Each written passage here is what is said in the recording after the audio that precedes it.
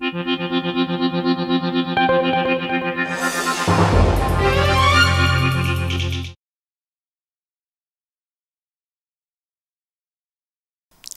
ladies and gentlemen. I'm very happy to have been invited by my friend, Professor Nicolescu, to address this brilliant ceremony. For me, for the European Union, SMEs are the key, because SMEs are those who create the jobs, who create the growth, who create the wealth for our population. But SMEs need a friendly environment.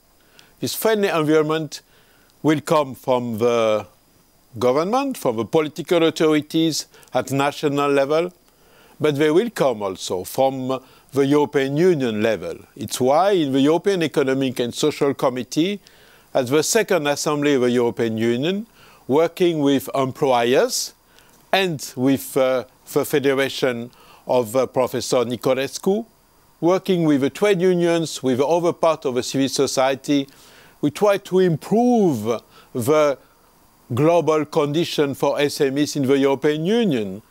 More support to investment, more access, better access to finance, better opportunities, market opportunities inside of the European Union, mobility of labor force. And I would say our aim is to organize a convergence of fiscal, tax policy, convergence of social policy, but also to support the reindustrialization of Europe, because Europe needs more jobs, more growth, and more enterprise. So I welcome the top company, the top SMEs of Romania, and the European Union is on your side to create jobs and to create a better environment for the growth and for the enterprise.